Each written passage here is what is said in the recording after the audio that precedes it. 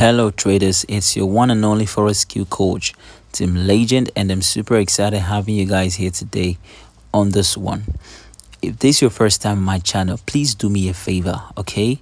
And hit the subscribe button, turn the notification bell on also, because it's very important so that you be the first person to get notified the moment that I release a new video. Because right here in this channel, all I post are winning strategies to win in the boom and crash market, the volatility index market, and the forex markets. All right.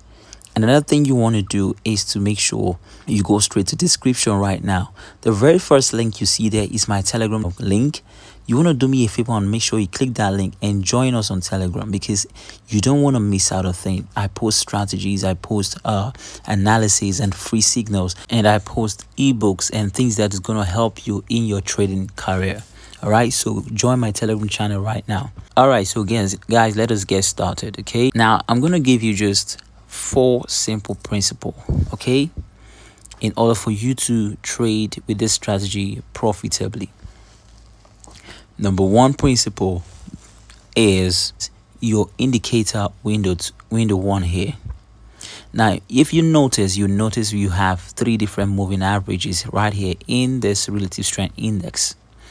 All right, now the conditions that must be met before you take a trade is, number 1, you want to make sure price gets to this line. All right.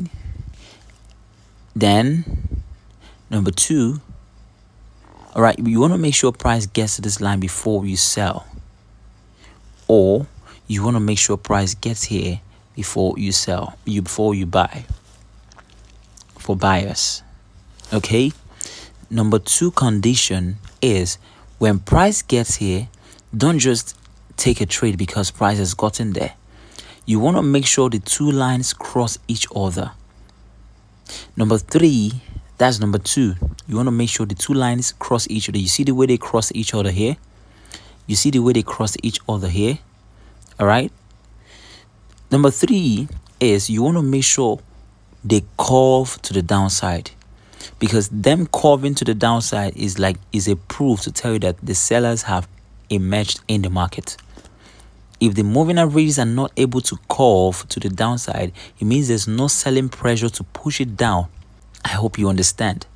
So if the bulls are still in power, it's not going to curve to the downside. Rather, it's going to keep moving up and higher. Just like, for instance, you see the way the bears are pushing down, and they're still pushing down. All right. If you notice, you just observe that the bulls have emerged here. The bulls are trying to push up, but your indicator is not yet indicating that the bulls have pushed up. You need to allow this moving average to curve to the upside.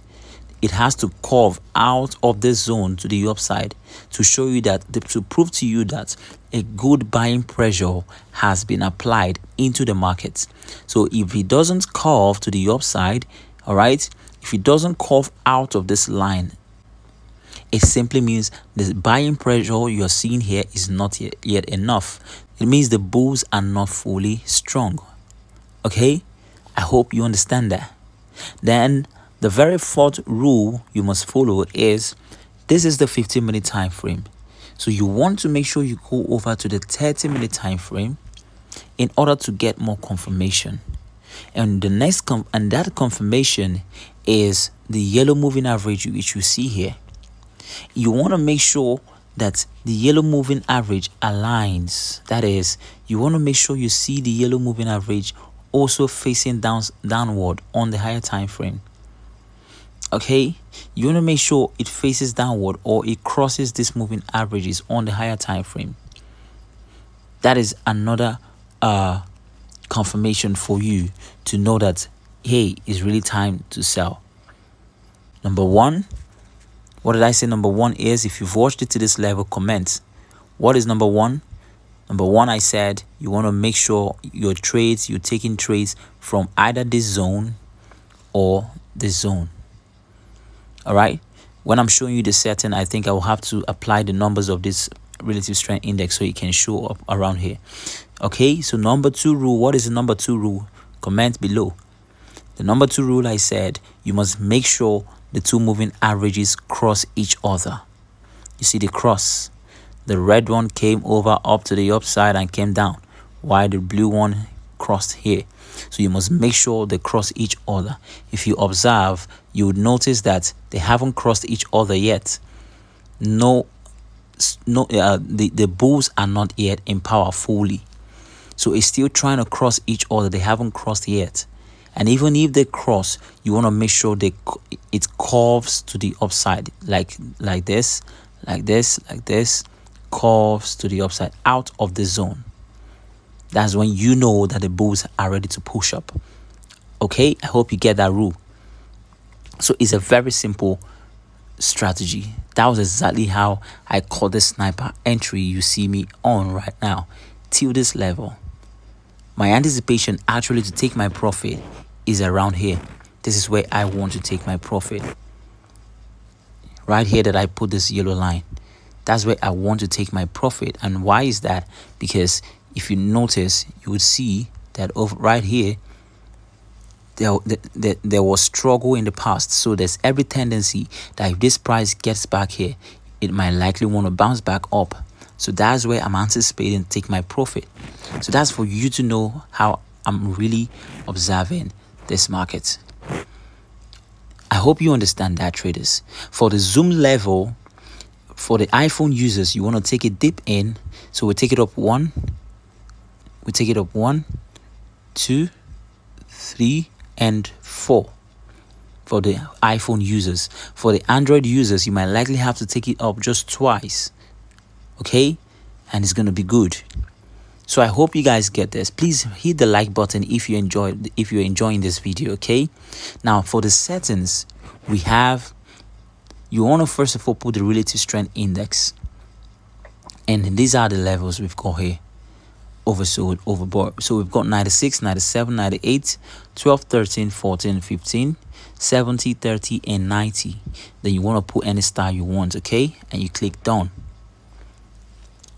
It's still not showing. The numbers are still not showing here. I don't know why, but whatever it is, you should just understand where your overbought is and where your oversold is, okay? Then for the moving average, we've got 10 to be period. Shift -9. Method simple. Apply to close. Then make the color red. Okay, my background color is black. Then the second moving average here, we've got period 14. Shift -9. Exponential low. And put whatever color you desire that you're gonna see on your chart. Okay. The third moving average here is 211. Shift to be 0. Linear weighted. Typical price HLC/3. Style yellow. And done. All right.